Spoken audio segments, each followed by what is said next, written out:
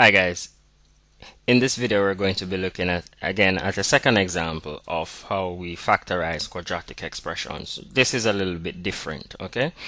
So now first, as we have stated, we're going to identify what our a is. So a is equal to 3, and we're going to identify what b is, and b is equal to, and there is what's in front, b is what's in front of the x, and we have a -10. So in this case b is -10. And finally we're going to identify what c is, and c is equal to our constant out here, and that's -8. Now, as I have indicated before, that when factorizing a quadratic expression, first thing that we have to find the product of AC. So we're finding the product. And remember, product means to multiply. So we're finding the product of AC, and A is 3. So this implies I have a 3 times, and what C? If you notice, C is -8. Okay, so now I'm going to say 3 times -8. So a positive times a negative will give me a negative, and 3/8 is 24.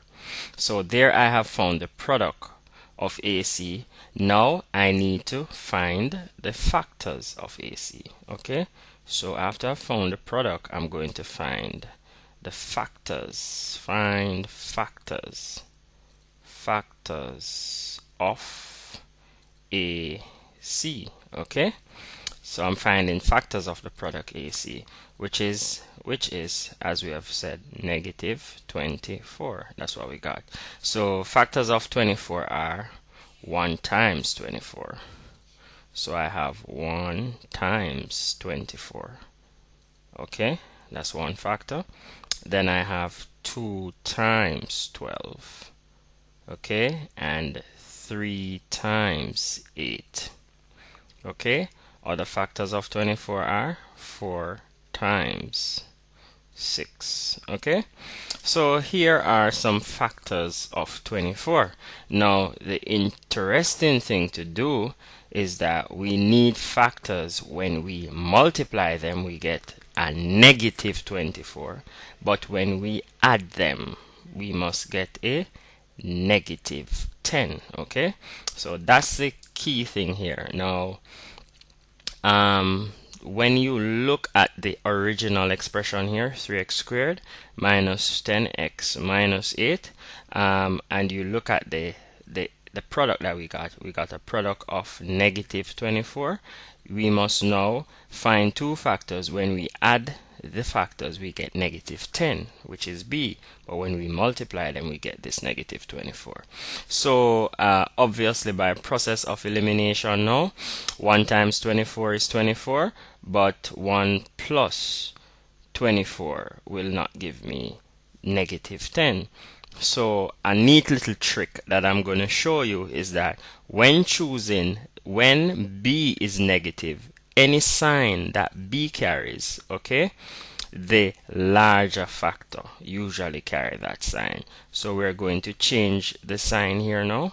So any sign that b carries, the larger factor must carry that sign, as I've said. So here I am going to change the sign on the larger factor, because you know that only a positive times a negative, that will give us back a -24. Okay, so I'm going to change the sign there, change the sign here, and change the sign on the larger factor. So I have a -24, -12, -8, -6.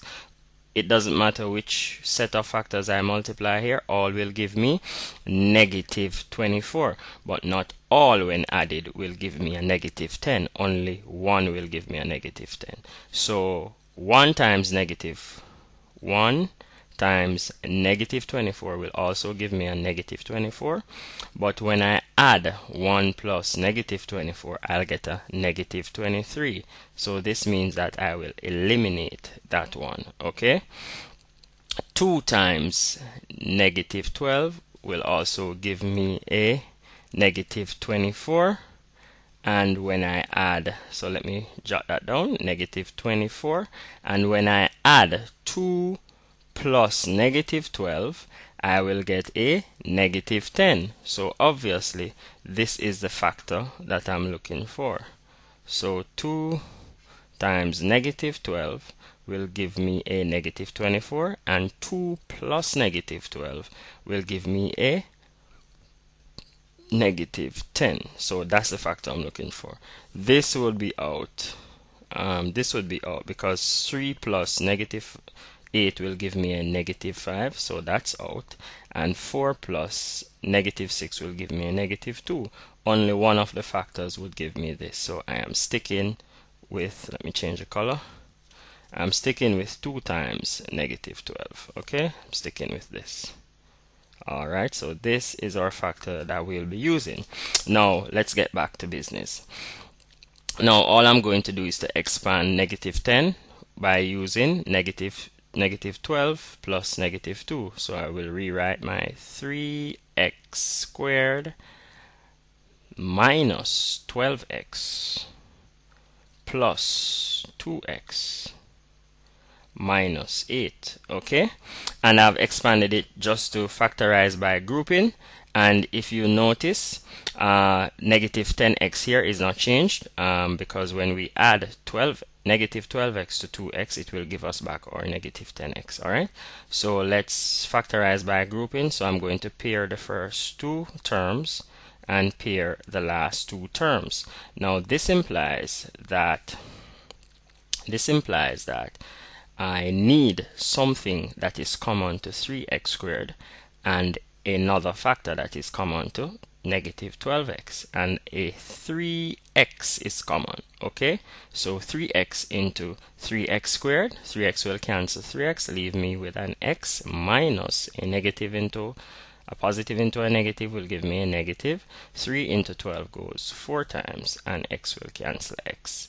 Now I have a positive sign, so I'm bringing it down, and I'm saying what is common to 2x and negative 8, and there a 2 is common, so I'm saying 2 into 2x. 2 will cancel 2, leaving me with x, and 2 into negative 8 goes minus 4 times.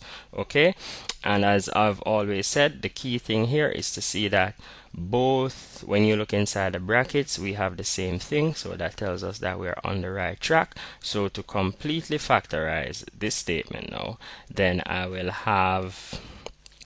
just simply going to rewrite what's inside one of my brackets. So I'm going to have x minus 4 close brackets, and in the next bracket I'm just going to combine what's on the outside. So I have a 3x here, so I will have 3x, and I have a positive 2 there, plus 2 close bracket, and that is my answer. Okay, and it's that easy, guys. Thanks for watching. If you have any questions or comments, feel free to ask, and we'll get back to you as soon as possible. Bye.